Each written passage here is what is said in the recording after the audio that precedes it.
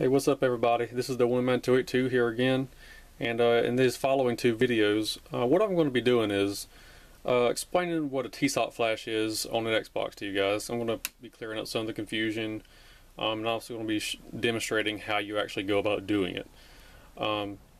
So if you don't already know what a TSOP flash is, it can be a little bit confusing, and it's a little bit hard to get some information on that. So hopefully this video is going to clear that up for you guys and explain what that actually means.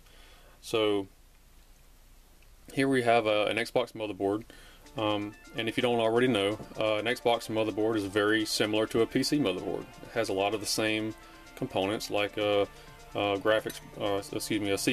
graphics processor, RAM, hard drive, DVD drive, etc. So one of the common features that an Xbox motherboard has is what's called a BIOS.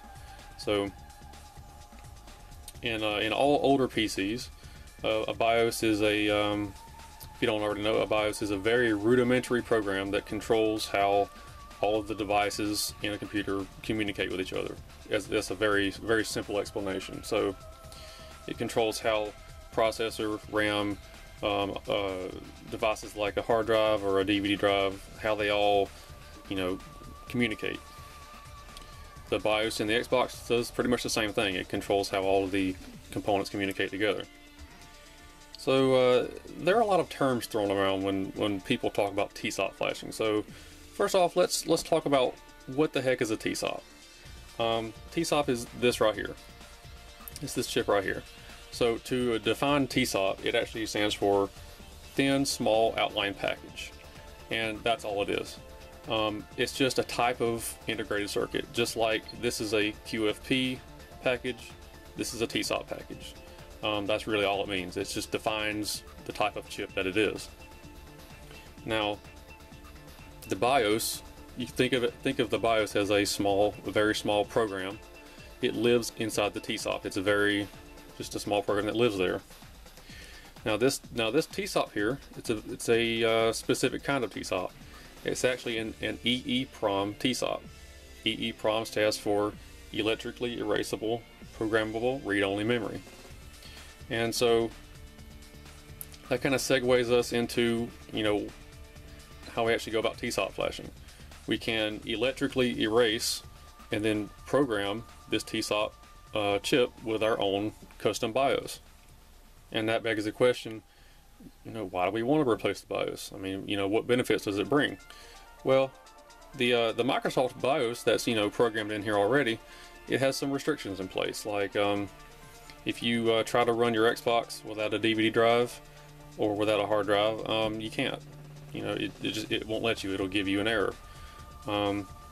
If you modded your Xbox and you didn't lock the hard drive, the BIOS would detect that and it would give you an error. So there are a lot of restrictions in place with the Microsoft BIOS. And what we want to accomplish is put our own BIOS on there that's custom, that basically removes the restrictions that we don't want. It makes it easier to use our Xbox pretty much. It eliminates the restrictions. Now TSOP flashing is kind of like installing a mod chip. So same way you would take a mod chip and install it in your Xbox, and your Xbox would boot off of the BIOS on the mod chip, we're basically doing the same thing here, except we're just installing our custom BIOS on the motherboard itself. So basically when you install a chip in your Xbox, basically what you're telling the Xbox is, don't boot from the TSOP. You need to boot from the mod chip instead. That's where our custom BIOS is. That's where I want you to boot that BIOS from. But when we TSOP flash, we actually take a custom BIOS, flash it to the TSOP itself, and we say, hey, don't use the original BIOS, use this custom one instead. That's what we want to use. Now that also brings us into the question of, what are some of the benefits of TSOP flashing in Xbox? I've already got my Xbox soft modded. Why do I need to do this? Well, there are some really good benefits of TSOP flashing. First off, you don't have to lock your hard drive anymore when you want to mod your Xbox. With a soft mod, you actually you have to lock the hard drive so that the Xbox can unlock it when you first boot up.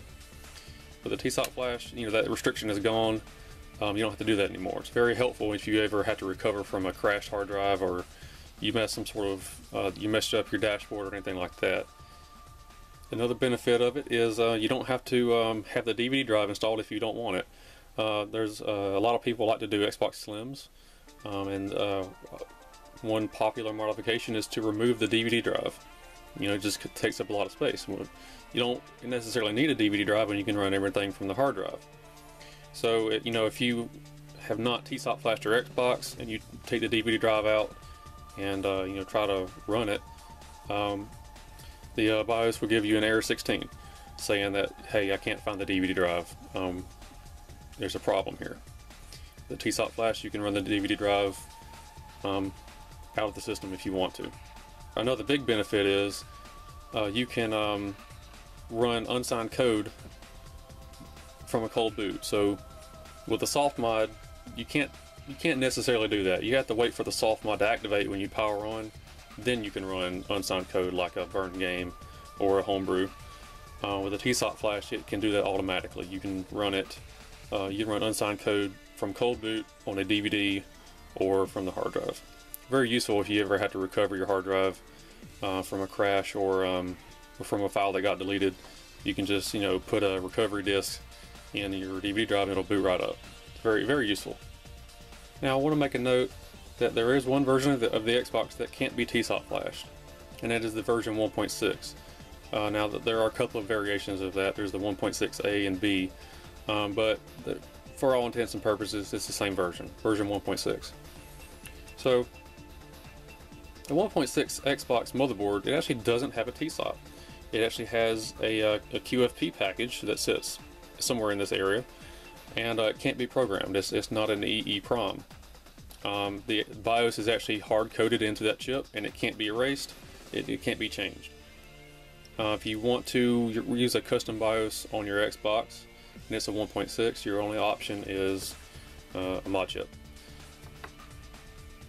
So that's a pretty basic overview of you know, what a TSOP flash is.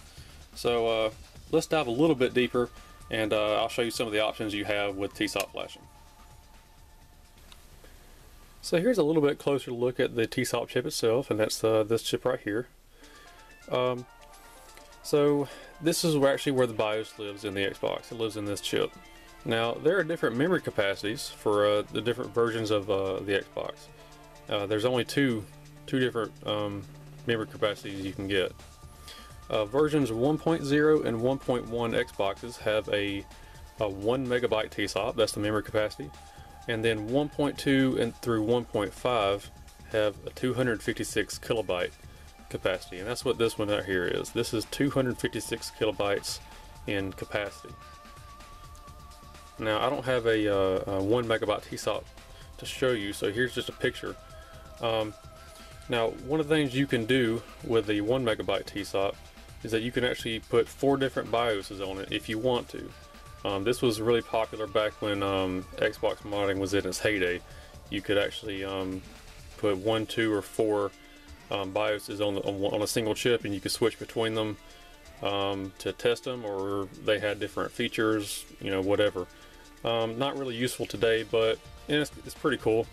So a 1 megabyte TSOP, you can divide it into 4 256 kilobyte say divisions, I guess, and you can flash a 256 kilobyte BIOS to each division, or you can do it with 2 BIOSes instead of 4. You can split the TSOP into half, pretty much, with 2 512 kilobyte divisions, and then put 2 512 kilobyte BIOSes on the chip. Or you can just, you know, use the entire capacity and put a single BIOS on it.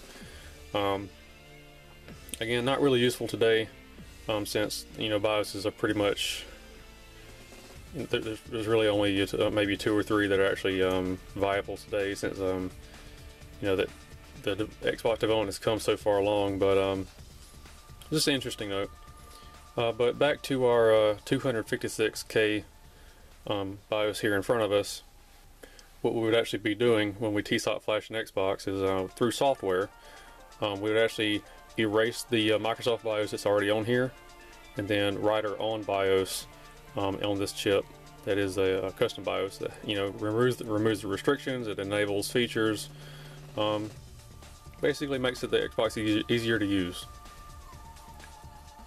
Now here's a version 1.6 Xbox, and as you can see in this area, there is no TSOP chip. It doesn't exist. So the BIOS actually resides on this QFP chip right here. This is an Xbox custom made chip. The BIOS is actually hard coded into this chip, and it can't be written to, it can't be changed. So, thus you can't TSOP flash an Xbox because there is no TSOP, it doesn't exist. Now you can, if you want to, you can use a mod chip right here on the LPC, but as far as custom BIOSes go, that's really your only option is a mod chip, or soft mod if you wish. So that pretty much covers TSOP flashing.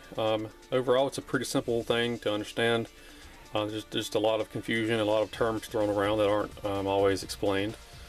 So check out part 2, and we'll go ahead and I'll demonstrate how to actually go through the process of TSOP flashing an Xbox.